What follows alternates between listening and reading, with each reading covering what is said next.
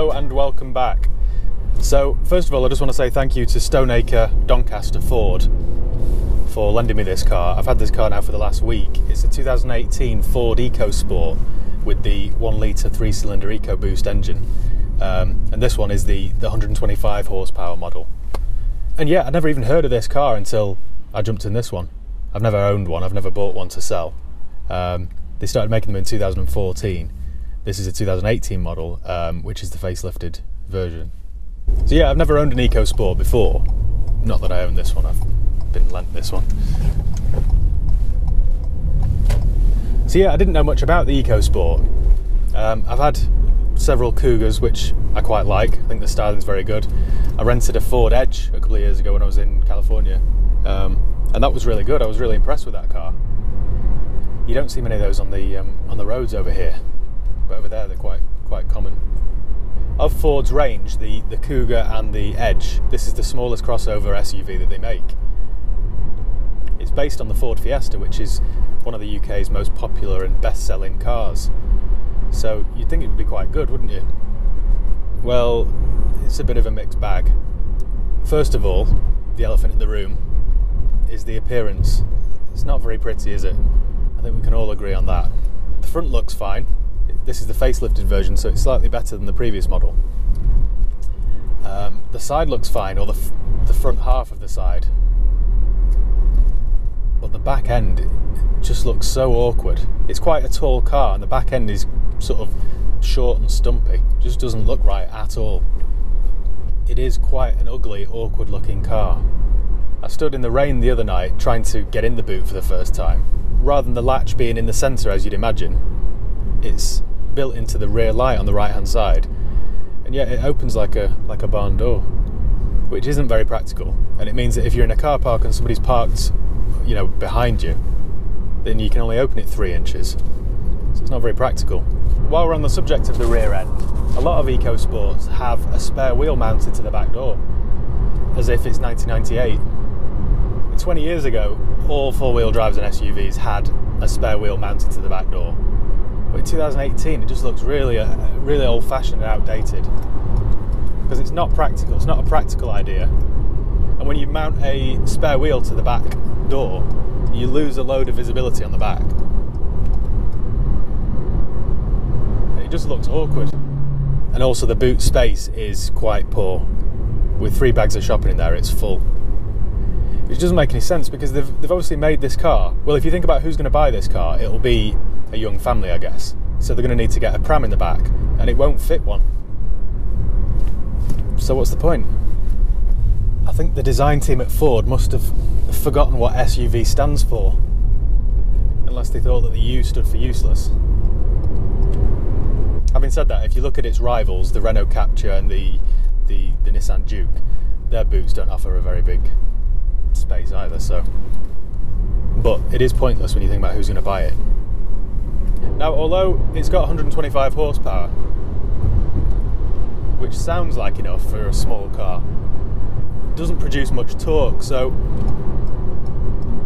it's not as exciting to drive as you'd have perhaps hoped for. Now, you can also personalise the colour scheme of this, so you can have the roof and half the sides a different colour. And Ford aren't the only manufacturers to do this. Loads of people are doing that these days. And on a Fiat 500 or a Mini, it kind of works. But on something this size, I just feel like it's a bit patronising. Ford must think that you're quite dumb to fall for what is basically a really ugly car, just because you can have a brightly coloured roof. It's as if Ford have said, I know, we've got an ugly car here, let's distract our customers with a bright orange roof. And that's an indication of what Ford must think of their customers, because if anything, it just looks worse. Now, the next thing I don't like is its name, EcoSport. It sounds like the name of an engine, like EcoBoost or Blue Efficiency or EcoFlex or VTEC. Doesn't sound like a name. And again, when you think of the size of the Ford company, you're telling me that there's nobody there that could have thought of a better name than EcoSport. Can you imagine the other ideas that they came up with at that brainstorm session? if EcoSport was the best one. And it's a lie, because it's not sporty and it's not very eco-friendly. Ford claim that it'll do 45 miles per gallon, and I've used this for the last week and I've averaged 39.7. So it's not bad on fuel, but I wouldn't describe it as eco, and it's certainly not sporty. So now I've got the negatives out of the way, the rest of the car is pretty good. I've been quite impressed with it over the last week. This is the ST line. They do like the basic Z-Tech model, then the ST line, which is supposed to be a bit sportier. You get a chunkier steering wheel with a red stitching. You get red stitching everywhere. You get half leather. Now, other reviews that I've read have said that the ST line has a firm ride, and I don't think it does at all. I think it's more than acceptable. It's quite a comfortable car to drive, actually. I've done several hundred miles in this now over the last week. I think it's perfectly fine. I quite like the high driving position, and the visibility is excellent. Feels like I'm sat in a fish tank, actually. And also, the other thing that I've been impressed with is the interior quality. It's really good, actually. It's been finished to quite a high standard. I like the infotainment system that just sits on the dash like it looks like somebody's bolted an iPad on there, which is similar to new Mercedes, and I quite like that. Also, the quality of that is excellent. If you compare that to the Subaru XV that I was in a few weeks ago, that I had as a hire car, that was terrible. That felt like it was 10 years out of date, whereas this feels brand new, as it should. You've also got Apple CarPlay, which is excellent. Now I've got used to it, I don't want to give it up. The reverse camera is excellent, the quality is really good, and yeah, everything you touch in it feels like it's been put together well. The materials don't feel cheap. One little slight criticism: to turn on the back wipers, you touch this little button here on the side of the wiper stalk, but there's almost no resistance there, so you find yourself knocking it by accident as you turn the steering wheel. That's only a small criticism. The audio system isn't the best either. If you turn the bass up a little bit and turn the volume up, you can hear the speakers kind of vibrating. It's not very good. But you can spec, for an extra £300, you can spec the premium audio system, which I would do. Otherwise it'll just irritate you. Like this jumper's doing, actually. It handles pretty well too. For a tall car, you'd expect there to be a bit of body roll, and there isn't really. There isn't much at all. It handles quite sharp. The steering's quite sharp and precise. I've been impressed with that. Be prepared to change gear all the time though. I've got a 6-speed manual gearbox, and the 1 litre 3-cylinder engine isn't a very torquey engine, so, and I guess it's quite a heavy car, this, with it being tall and large. So you do find yourself changing gear all the time, because the engine runs out of steam quite quickly. Yeah, it's not a quick car at all, as you'd expect, but for around town it's perfectly adequate, which is all you can hope for, really, because, like I say, the competition, the Peugeot 2008, which I don't really like, or the Renault Captur, which I do like actually, that has a 1.2 litre 3-cylinder engine, so it's about the same sort of performance as this. Now they do this in an automatic as well, but I try and avoid that because I imagine it's even lazier than this one. Now, they launched this model in 2014, and the early ones were made in India for the first 3 or 4 years. Now they've moved production to Romania, and yet it's too new to comment on how reliable it will be.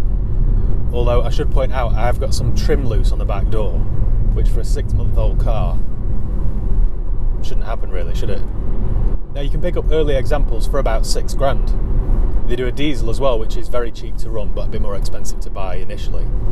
And yeah, unless, well, like any diesels really, unless you're doing a lot of miles, I wouldn't recommend one. You're better off with the petrol. The majority of the people that will buy one of these are just going to use it around town and doing the school run and things like that, so you don't really need the diesel. You don't want its DPF clogging up and things like that. So yeah, for about £6,000 you'll get a 2014 with 70 or 80 on the clock. Now, another thing to mention, I've heard from our warranty rep, they've had several cases recently of engine failure on this 1 litre unit. Now I think on the little Fiesta, a 1 litre 3-cylinder should last the vehicle's lifetime. But Ford also sell the C-Max and the Mondeo with this 3-cylinder 1 litre unit. So you can imagine when an 8-year-old Mondeo gets to 100,000 miles and that 1 litre engine's been pulling a big heavy car, it's just going to burn out, isn't it? And that's what I'm hearing from the warranty company. They've had several recently over the last few weeks where they've just burnt out and they've had to replace the engine. So bear that in mind if you're buying a high mileage one. I mean, if you're buying a low mileage one with service history, you'll be fine. But it's a bit too much to ask from a little 3-cylinder engine, isn't it? To pull a big heavy Mondeo for 8 years. No wonder the early ones are starting to give up. Now prices for new ones start at £17,000 and they go all the way up to £25,000 for a top spec. So they're not cheap really, are they? I think the Renault Captur is slightly cheaper than that new. And to be honest, although I can't fault the driver this one, I'd probably pick the Captur just because I prefer the looks of it. It's quite amazing really that Ford have managed to get 125 horsepower from a 3-cylinder 1 litre unit. They do one as well that produces 140 horsepower. So it is quite impressive, and road tax is cheap as well because it's a low polluting engine. Now everybody makes a small crossover vehicle, so you've got loads of choice. The Nissan Juke's probably the most popular and most common, but it just looks hideous, doesn't it? But I wouldn't discount the EcoSport either, because even though it does have a stupid name and a stupid rear end, it's quite a good car. Yeah, if you're looking for one, I would recommend the ST line or the titanium spec. I wouldn't want to drive the Z-Tech, because you'd want really as many options as possible, wouldn't you? So thanks once again for watching. Any comments or questions, leave them below. And yeah, don't forget to subscribe. Thanks for watching, I'll see you next time.